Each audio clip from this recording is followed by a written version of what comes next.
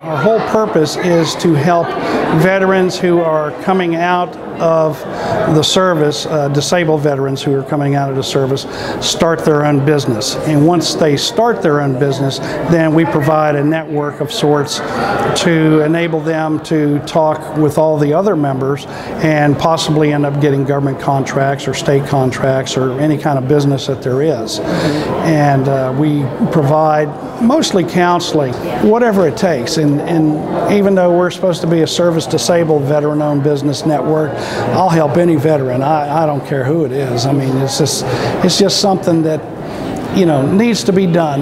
West Virginia, I mean, it's a small enough state that where if you wanted to set up somewhere in the center of the state, say Flatwoods or something, especially for my organization, because that's where we do meet, it gives everybody a chance to travel to that location. It's usually only, you know, within 2 hours of anybody. But there's just so much resources. But the part that I like about it is the people who want to work are good workers.